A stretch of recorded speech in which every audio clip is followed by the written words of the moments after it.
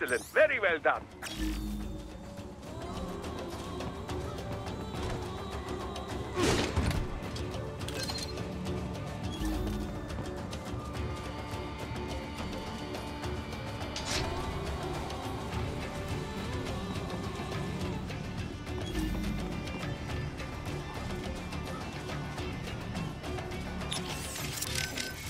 What do you think, Dulce? I have even No. a bit. Yeah, and there's any better. I only more. Relax. What?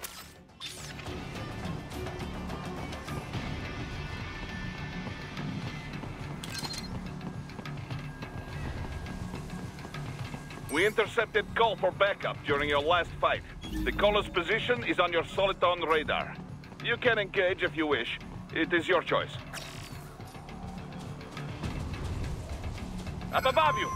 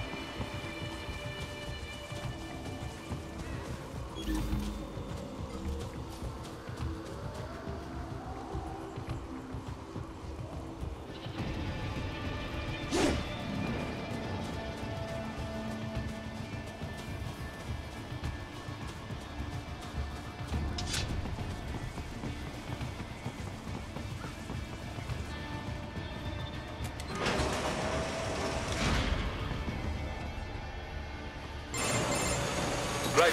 The cliff is just ahead at the end of the old city. Beyond that is the refinery's backyard. So what? It's a sheer drop? The refinery's not connected to the city at all? No, it was only built 2 years ago. There should be a narrow path around there that leads to the plant. It is protected by a fence, but probably you can cut your way through. Probably. Don't get cocky. Most likely it is Desperado running security down there. Good. That's the back of the refinery. I see a door there, but it probably has an alarm. Can you use the ventilation duct? You mean that huge fan? Just cut off the blades as it spins. Easy, yes?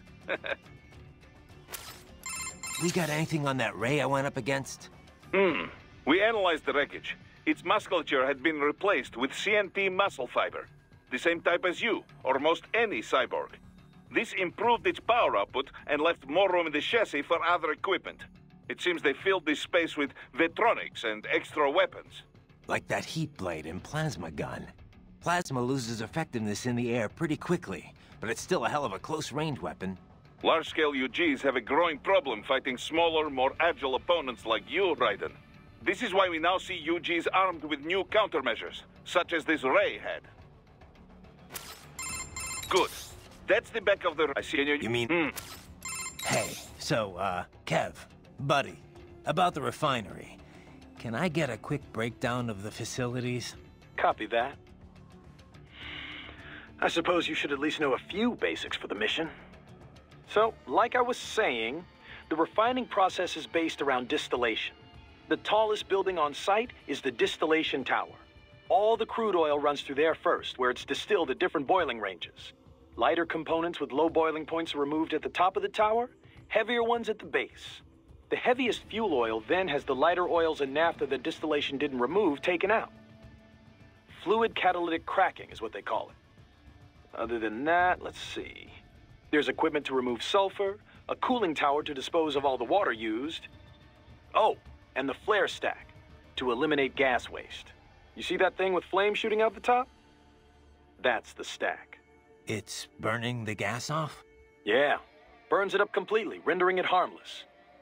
Kinda hypnotic if you stare at it a while, huh? Next door you have a power plant. It's pretty typical for this type of facility. And of course the gas tanks.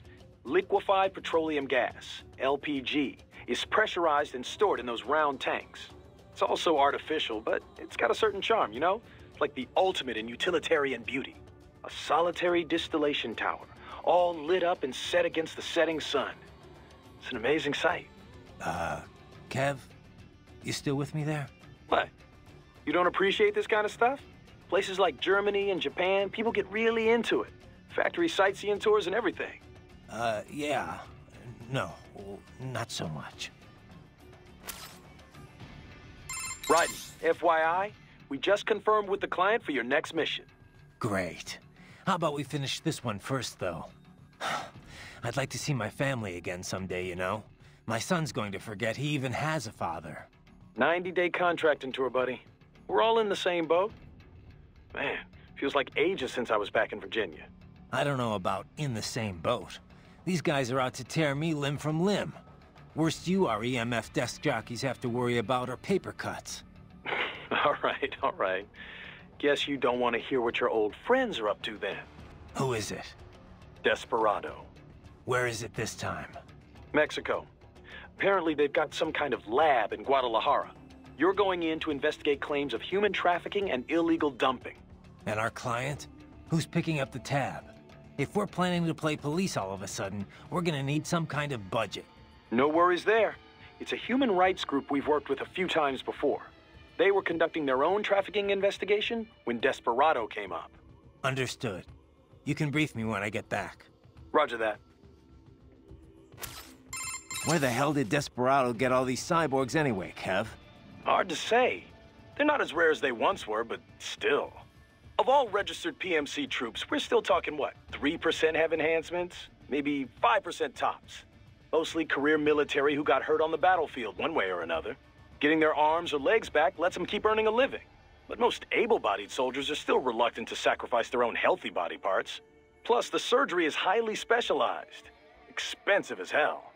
Not to mention maintenance costs after that.